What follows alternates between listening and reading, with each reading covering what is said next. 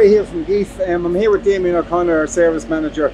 Damien, in terms of hydraulic requirements for the new GT02 tilt hitch, what's needed on the machine for this?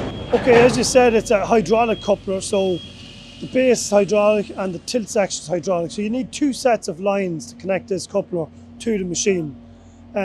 So on the base, which is the section that picks up on your attachment, pipes, the coupler is pre-plumbed to the front of the coupler. So that's pre-plumbed in the factory, so it makes it a lot easier for installer to put this on the machine. So you do need to connect jumper lines from the front of the coupler and they loop up here into a dipper block on the machine to connect it into the quick coupler lines.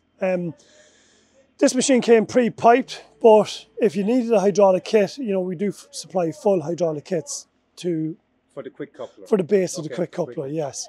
Yeah. On the tilt section, you've got the tilt section here. You do need an auxiliary line on the machine. Most machines come now with auxiliary lines. This is a hammer lines, so they're used for, you know, grabs, hammers, thumbs. What we've done is we've added a T-piece in here, or shut-off valve, and we've basically ran a second set of auxiliary lines down to the tilt head. Typically for the tilt actuator, all machines now have an auxiliary circuit, so there's nothing additional needed.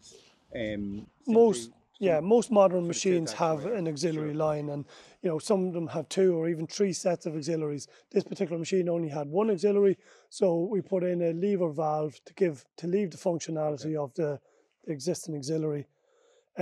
So you've got your lines heading down to the manifold block on the machine.